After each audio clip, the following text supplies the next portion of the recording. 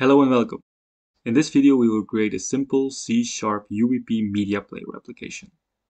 This app can upload an MP4 file and play the according video. By using these different playback buttons, you can start, pause and resume the video. You can also use this sliderbar to go to a specific time. Also notice that this video is part of a bigger video series, where we create this app that can play 3 media players in sync on different screens. Interested in this project? Subscribe to my channel and check out the first project overview video in the link below. Let's get started. To develop our UWP media player application, we'll be using Visual Studio. So, let's create a new project. Search for UWP, select Universal Windows blank application written in C#. Next, give our project a name like UWP media player. Select a nice location. Click Create. OK. And our project has been created. On the right side, we see all our files and folders of our project. The most important files we'll be using are our mainpage.xaml file, that's representing our UI, and our mainpage.xaml.cs file to program some functionalities in C# for our XAML page. First, we'll start developing our UI by looking at my already finished application that looks like this. As you can see, we have to add buttons, a slider bar, and so on. We'll start by adding a media player element. So, let's check Toolbox. And here you see a media element. The problem with this media element is that it is a bit outdated. Microsoft is asking us to use a newer media player element that has more advanced media playback scenarios. I'll copy the media player element code from my already finished application and paste it in our XAML code. You can also copy the code from this web page. As you can see, our media player element is located on our XAML page. Beneath, we'll add a slider bar. So, select Toolbox, look for Slider, select, paste, and change the length of the bar. We also add 2 text boxes, one for the time progression of our video and one for the max duration of our uploaded media file. At last, we'll add the buttons for our media playback functionalities. We'll also do some styling on them by changing the properties in our XAML code, like background color, font size, border brush, border thickness, height, and width. We also change the background color of our grid and make sure that the text boxes don't have any borders. To be able to play a media file on this media player element, we have to create a media player object from the media player class that can hold the source of the used media file. On this Microsoft documentation page, you can find all the information needed to use this media player class, like which methods, properties, events that can be used. To make things more clear in the rest of the video, I will always try to show where the used classes, methods, etc. come from, and how we can use them. In our XAML.cs file, let's start with creating a private media player field called media player. This field will hold a reference to our newly created media player object, so our new object is accessible to all methods in the main page class. In the main page constructor, we create a new instance of the media player class, so when our main page is loaded, our object is created and its reference gets stored in this private media player field. The media player element in our XAML page has to use our newly created object, because this object will hold the source of the played media file. We can do this by using the setMediaPlayer method of the media player element. To set the source of the media player to a specific media player path, the path gets stored in the mediaplayer.source property. We won't use a hard-coded media file path, like this for example. Instead, we'll create a mediapicker method, where users can pick a media file from their file system. So let's create a method mediapicker. We choose void because there will be no return value. We create a new instance of the fileOpenPicker class and assign its reference to the variable mediapicker. Let's have a look at the documentation to see which properties and methods we'll use. This object will help us choose our desired media file. When the fileOpenPicker looks in our file system, we want it to just display the .mp4 files. So let's use the file type filter property and add .mp4. You can add more than one file extension, like .wow or .mov and so on. They will all be saved in this list of strings of our property. We'll also use the suggested stored location property to let our file open picker look in the right location for media files. After setting our properties, the pick single file async method lets us choose our media file from our file system. This is an async method, so let's add an await statement. This means we also have to make our media picker method an async method. This method returns a storage file, so we assign its return value to a new variable. With the help of the createFromStorageFile method of the media source class, we create our needed media source instance and assign it to our mediaplayer.source property.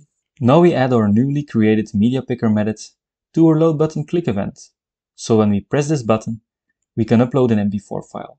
When we close this, you see that there will be an exception, so we'll add a try catch block, so when we close our window, the exception will be catched by the catch statement. Now we added the desired functionality to our load video button. Time for the other 4 buttons.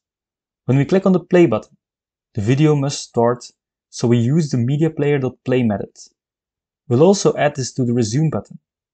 To the pause button, we add the mediaplayer.stop method. To close our application, we'll use core application.exit. The play and resume button have the same functionalities. So when we press play, we also want to start at the beginning of the video. So we set the playback session.position to 0. We don't always want to have access to the buttons. So we'll disable the play, pause, and resume button in the main page constructor. When our video has been uploaded, we enable the play button. When our video has started, we enable the pause button. Pressing the pause button disables the pause and reverse. So just make these adjustments so it all makes sense. So if we check this, the media player just works fine.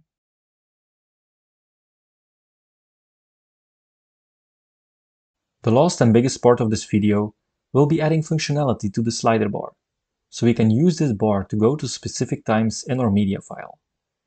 The first thing we'll do is changing the value of the slider bar when the video is playing. Let's create a dispatcher object that will play as our timer and stores its reference in a private field. We change the interval and tick frequency properties of our object and the slider, so every tick of our timer equals 1 second. Every time the dispatcher timer ticks, our slider.value property must go up 1 in value. So when playing the video, our dispatcher object starts ticking, what makes the value of the slider bar goes up.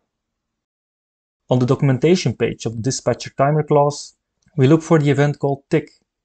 The definition states that each time the interval has elapsed, in our case 1 second, the event occurs. So in a sense, we want to create a method that will be activated each time the dispatcher timer ticks. Here's a quick overview of how this event system works. Our dispatcher timer.tick event on the left can be seen as our publisher, or event sender. On the right side, you can see our subscriber or event receiver, called dispatcher timer tick event handler. So our subscriber method will be activated when our publisher event occurs. The event handler method has 2 parameters. These can be chosen randomly. To know which to use, we have to check the signature of the according delegate that binds the publisher and subscriber. We can check this signature by going to our documentation page and look at the event type. The first parameter is an object that contains data from the source of the event. The second one is also an object that contains the event data. So let's create a dispatcher timer.tick event, our publisher, and add our event handler called dispatcher timer tick event handler, or subscriber.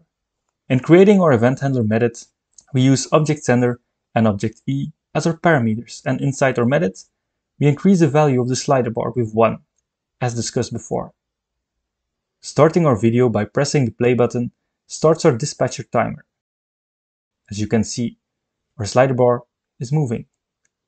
Also, when pressing the pause button and load video button, our dispatcher timer has to stop. We also add our dispatcher timer.start method to our resume button. There is still one problem with the slider bar. The maximum value of our slider bar is not defined. So we have to set the max value of the slider bar to the max duration of our uploaded media file. Each time a video has been uploaded, our max duration changes. So in our try block in our media picker method, we create a playback session natural duration changed event that will occur when we upload a new video and activates this added natural duration changed event handler. Like before, when creating the event handler, we check which parameters are needed on the documentation page. To save the duration of our media file, we create a new timespan field called duration_mf. In our event handler, we get the duration from the sender object and save it in this newly created field. Finally, when clicking on play, we set the max value of our sliderbar to the total seconds of our video. When trying to manipulate the slider, nothing happens, and the video just keeps playing. We want to add a new functionality, so when the user manipulates this bar, the media player goes to the right playback position. To do this, we have to add an event that occurs when the value of the slider bar changes. Let's use the event valueChanged on the documentation page of the slider class. We add our event handler to this valueChanged event in our example code. To create our event handler method, we check which parameters are needed on the documentation page. This eParameter holds the data about the change in range value. So we extract the new slider position and use this value to set our media player on the right playback position.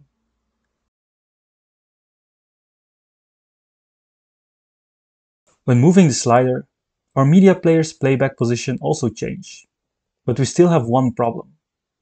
This video is a bit laggy because now our media player playback position also gets updated when our video is just playing, not only when we are manipulating the slider value.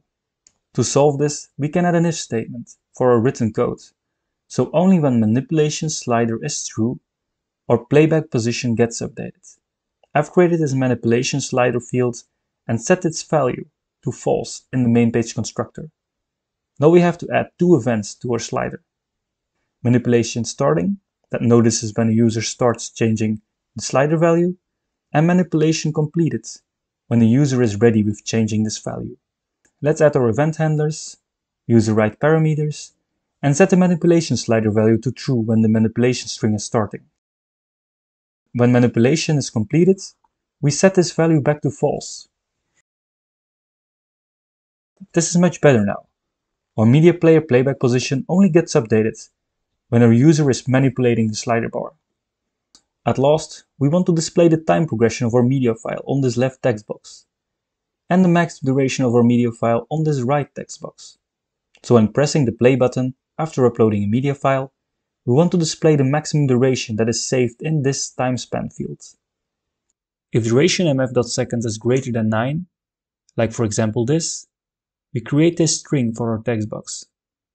If not, like this, we have to add this extra 0 after the colon.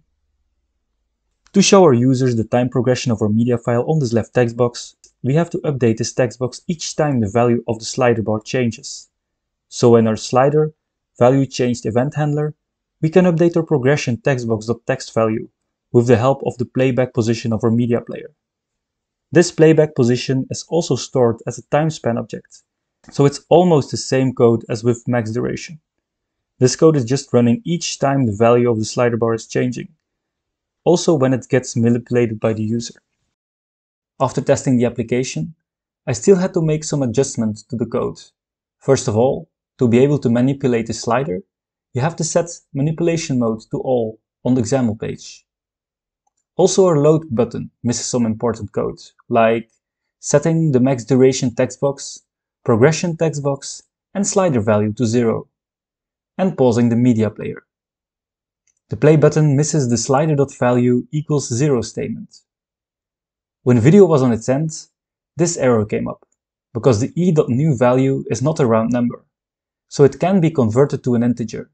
To change that, I've used the math.round function to convert the final e.new value to the nearest integer value. So, after these adjustments, our C UWP media player application works just fine. I hope you enjoyed this video, and in the next one we will use the media timeline controller class to create 3 media players that run perfectly in sync. I hope to see you there.